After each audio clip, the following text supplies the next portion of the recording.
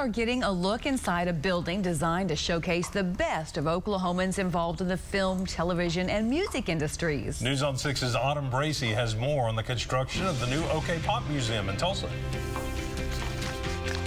The Oklahoma Museum of Popular Culture will pay tribute to Oklahoma artists and the impact they've made across the globe.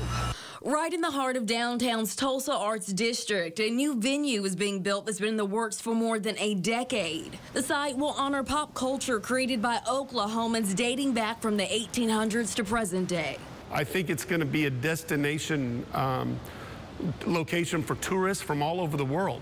The Oklahoma Museum of Popular Culture is designed to be immersive for visitors. Some features include a lounge for people to listen to comedy and poetry performances.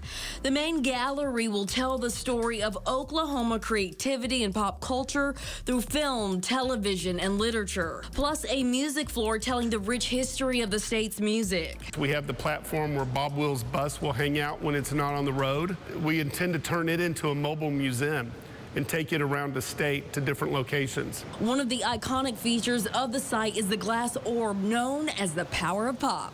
It's the idea that, you know, creativity is birthed here in Oklahoma and then shared with the rest of the world. So this is like that spark of imagination. Moore tells us the museum being built across the street from the historic King's Ballroom that's been there for almost a century is huge. It's a world-renowned music venue. And so we'll be telling the story of Cain's, and we'll talk about the artists that played there. Moore can't give a date for the opening because the museum needs more donations to be finished. But once it's open, he believes it will serve as an enriching experience for visitors and members of the Tulsa community.